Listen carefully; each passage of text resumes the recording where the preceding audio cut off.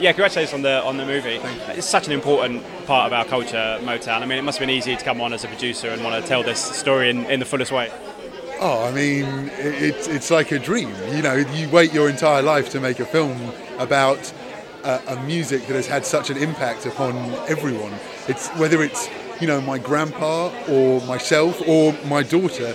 You know the music, you know the sound of Motown. It's amazing, really amazing. What do you think it's endured over 60 years? I mean, what do you think is the kind of magic spark, if you like? I think if you could put a finger on that, then you could do it all again, and that's impossible. You know, I think even asking Gordy himself, what's the magic formula? He looks at you and he goes, in fact, no, his answer was family and love. That's what he said.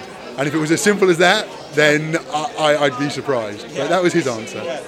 I mean, in some ways, 60 years later, we now kind of need this more than ever now. I mean, so even more important. And it's doing its job again, really, isn't it? So true. His message was all about inclusivity and diversity. That was the headlines to it. It was white, black, yellow, green. It didn't make any difference to him. If you were good enough and you were the right person for the job, you got it. Male, female, made no difference. And for him to have had that message in, you know, the late 50s, early 60s, and for it still to be relevant today, in one way it's kind of sad that we haven't moved on.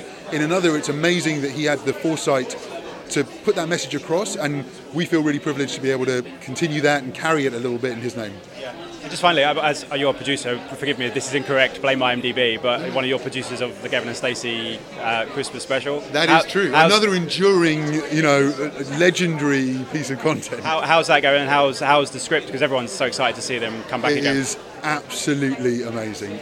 You know, Ruth and James have pulled it off again. I'm not sure why they waited 10 years or made us wait 10 years to do it. I hope they don't make us wait 10 years more for something more. But yeah, I'm really excited for everyone to see that on Christmas. Yes, well. Listen, thank you so much for your time. Pleasure. No worries. Thanks so much. Take care. Ladies and gentlemen, you're watching Hey You Guys!